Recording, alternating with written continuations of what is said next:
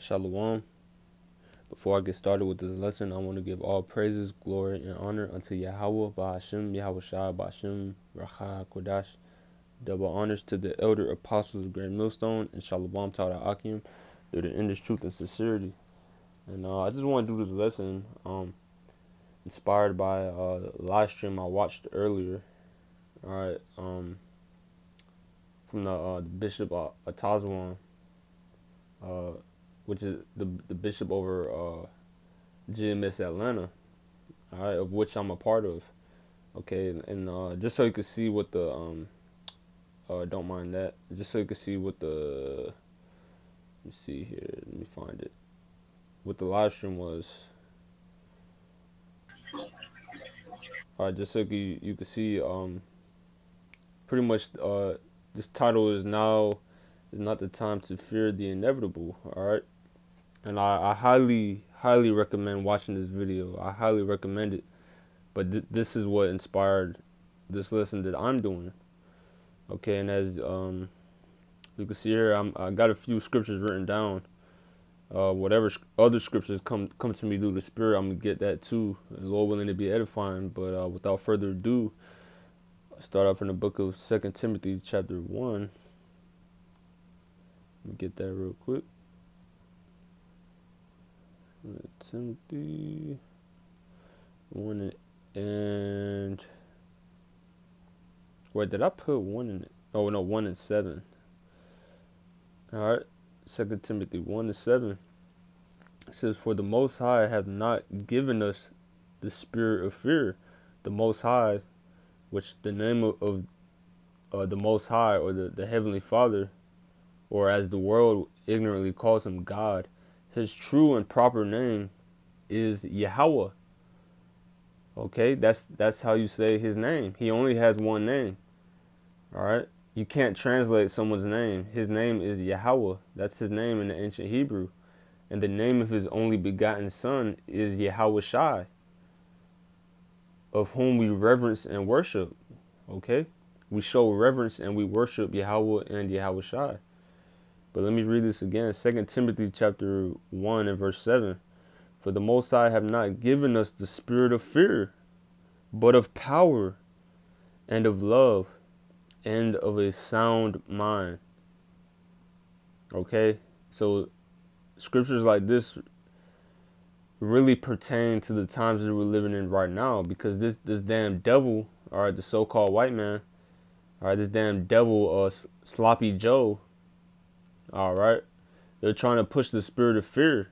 And I was watching, I believe the channel was AMTV,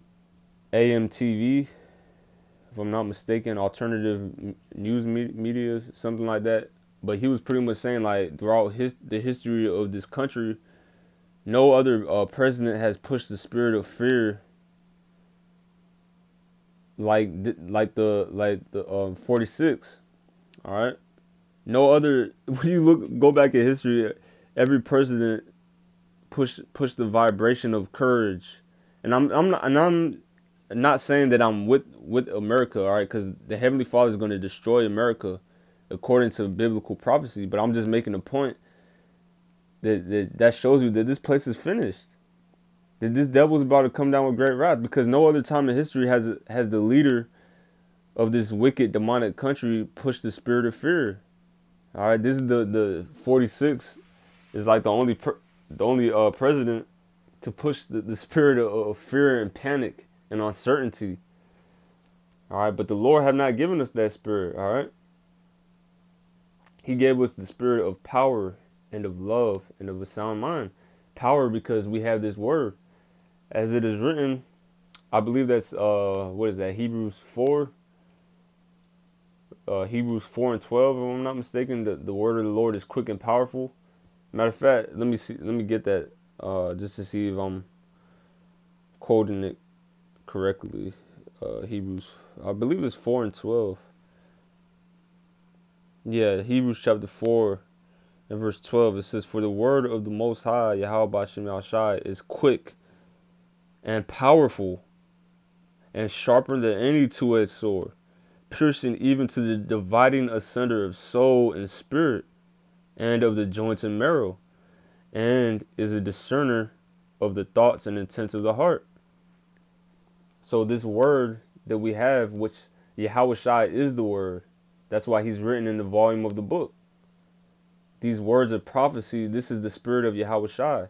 And the Lord gave us this word, this wisdom and knowledge as a gift. This word is power.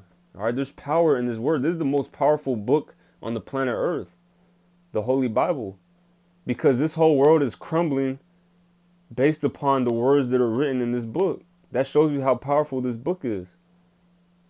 This whole system is crumbling based upon the words that are written in this book. So that's why the Lord gave us this. He didn't give us the spirit of fear, but of power, because this word is quick and powerful. And that's how we're fighting against this damn devil, man, because this is a spiritual war, as it is written in the book of Ephesians chapter 6. We're not fighting this devil with guns. We're not fighting him with military. All right, we're not. That's not how we're gonna win this battle. All right, we're winning this battle through the Spirit. All right, through the words that are written in this book, because we already won. All right, it's already written that we win in the end. We come out victorious. All right, we just have to play out what's written. We just have to go through Jacob's trouble, and through the Spirit of power, Yahweh Shema Shah, we're gonna make it through it. All right, that's the mindset to have. That's the mindset to have, not the mindset of uncertainty, not the mindset of wavering. But of course, we are in the flesh, though. All right, I have to mention that we are in the flesh, so we are gonna have our moments of having doubt.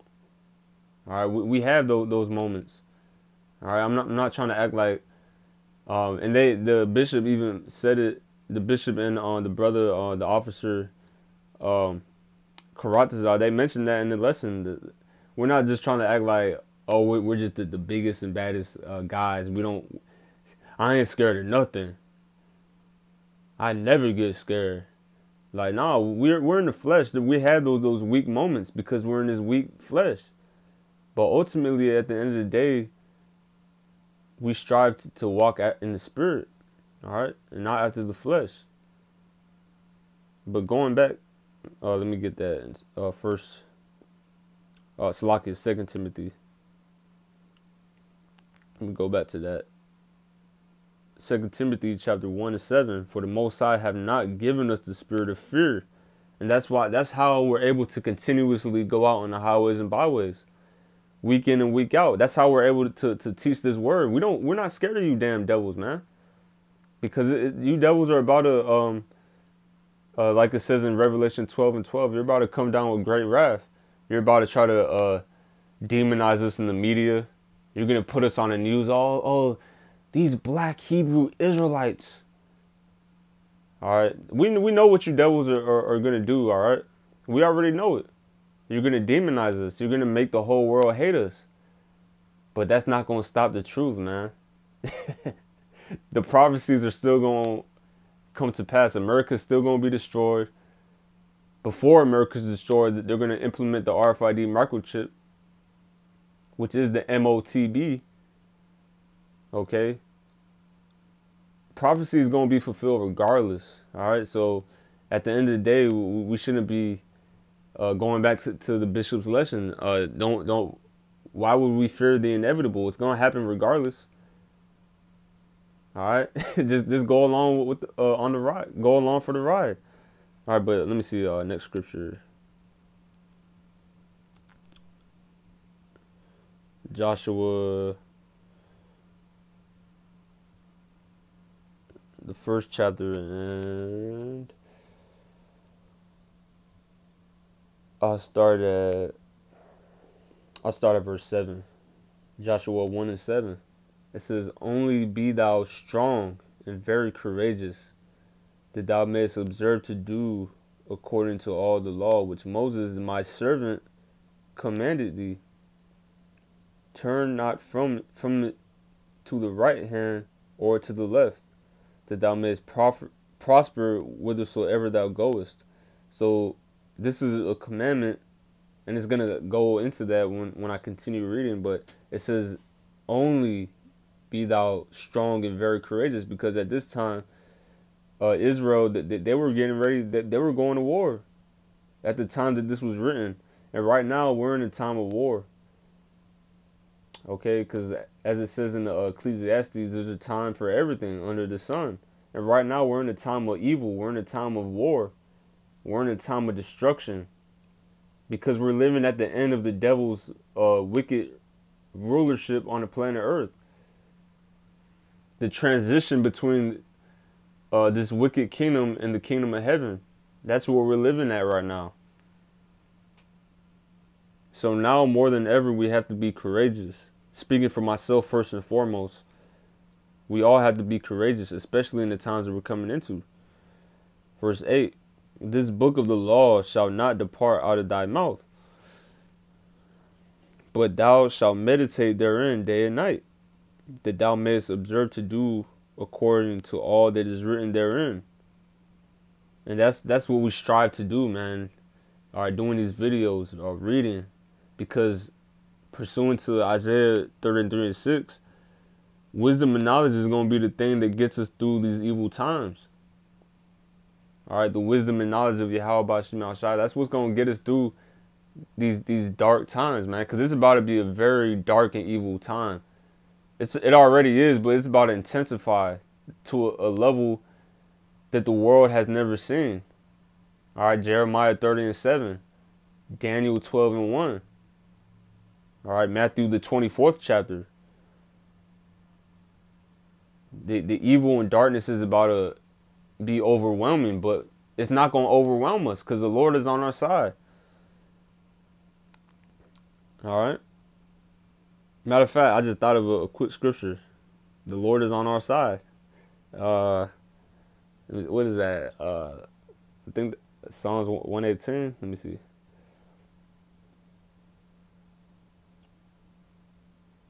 Yep, Psalms 118. And I started at 4. It says, "Let them now that fear the Lord, Yahweh Ba'ashem Al-Shai, say that his mercy endureth forever." Because we are supposed to only fear Yahweh Ba'ashem Al-Shai. That's it. That's who we fear. Because Yahweh Ba'ashem Al-Shai, they control life and death.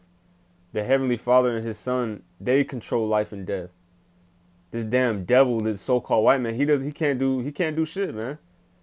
He could just threaten you. All right, that's all this devil does is fear tactics and his media. Try to put that spirit, that demon of doubt in you. All right, try to make you be uncertain. All right, we have to have the spirit that the Lord is in control. At the end of the day, I'm gonna be all right because the Lord's on my side. And that's what King David's about to say. It says, verse 5, "I called upon the Lord in distress, and the Lord answered me and set me in a large place. The Lord is on my side. I will not fear. What can man do unto me?" Right? So the Lord is on our side, man. Why should we be afraid when the creator of the earth, the creator of the heavens and the earth is on our side? He created this damn devil. He's controlling this devil. Why would we be scared if our power is controlling this devil? All right? At the end of the day, man, we're gonna be all right. All right. It says, verse 7, "The Lord taketh my part with them that help me. Therefore shall I see my desire upon them that hate me." So we're gonna see our desire on our enemy. All these decrepit devils. We're gonna see our desire upon them. All right. We're gonna see their downfall. We're gonna see them. We're gonna see their destruction. And I forget what scripture that says. I believe it's in Ecclesiasticus or Sirach, where it says one of the best joys is to live to see the fall of your enemy. And we're gonna live to see the fall of our enemy, man. Best believe that. We're already seeing it, but we're actually gonna see them when they're actually completely destroyed, just like the Lord destroyed Egypt. We're going to see the destruction of our enemies. Best believe that. It says, it is better to trust in the Lord than to put confidence in man. Right? Because what is putting your confidence in man get you? Blood clots. All right? Your lifespan cut in half, really lower than that. Death. That's what putting confidence in man gets you. Death. A painful death. And ultimately those nuclear missiles is going to destroy you if you put your confidence in man. But it says it is better to trust in the Lord than to put confidence in man. Verse 9, it is better to trust in the Lord than to put confidence in princes. All nations compass me about, but in the name of the Lord I will destroy them. They compass me about, yea, they compass me about, but in the name of the Lord I will destroy them. They compass me about like bees. They are quenched as the fire of thorns. For in the name of the Lord I will destroy them. All right? So the Lord is going to give us power over our enemies, man. Jeremiah 16:16. Okay, but going back to Joshua, the first chapter, let me get back to that. Let me see where I was at.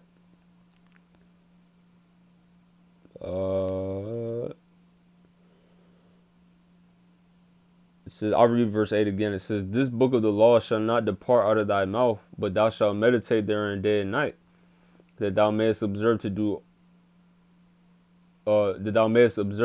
according to all that is written therein.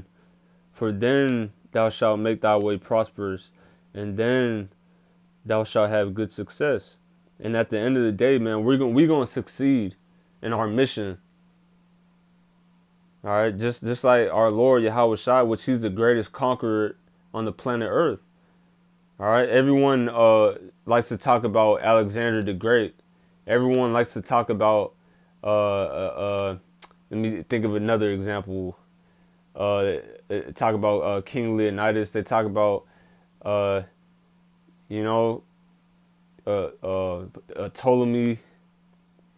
All these different Genghis Khan.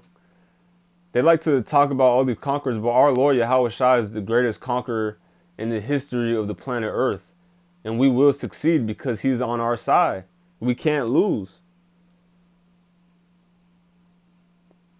All right. Verse 9. Have not I commanded thee, be strong and of a good courage, be not afraid, neither be thou dismayed, for the Lord thy power is with thee whithersoever thou goest. So the Lord's with us, man. There's angels around us all the time. It says in Psalms 34:7, the angel of the Lord encampeth round about them that fear him and delivereth them. So we have to have faith that the angels are always around us, because they are.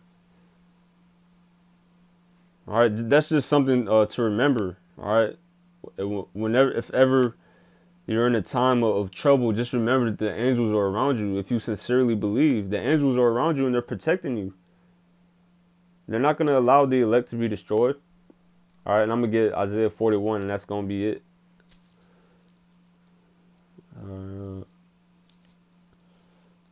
Isaiah 41. And in verse 8, it says, but thou, Israel, my servant. That shows you right there. That's a cut to you wacky-tacky Christians. All right. It's all about Israel. Israel is a chosen people. All right. Israel, as is written in Psalms 147, the saints are the Israelites, man. He showed his word unto Jacob, his statutes and his judgment unto Israel. He have not dealt so with any nation. So it's only about the Israelites. All right. This is only for the Israelites. Okay, the Bible is all about the Israelites. Salvation is for the Israelites. All right. I just had to throw that in there. But let me read that again. Isaiah 41:8. But thou, Israel, art my servant, Jacob, whom I have chosen, the seed of Abraham, my friend. Abraham was the friend of the Heavenly Father. Thou, whom I have taken from the ends of the earth, and called thee from the chief men thereof, and said unto thee, thou art my servant, I have chosen thee, and not cast thee away. Fear thou not, for I am with thee. Be not dismayed, for I am thy power. I will strengthen thee. Yea, I will help thee. Yea, I will uphold thee with the right hand of my righteousness. So the Lord is going to uphold us with the right hand of his righteousness, which is Yahweh Shai, our Lord. So we have no reason to fear this damn devil, man, because this devil is about to be destroyed. All right, we're on the winning team. Verse 11, behold, all they that were incensed against thee shall be ashamed and confounded. They shall be as nothing, and they that strive with thee shall perish. So all our enemies that fight against us, that seek to destroy us, the Lord's going to destroy all of them. All right. Verse 12, thou shalt seek them and shall not find them, even them that contended with thee.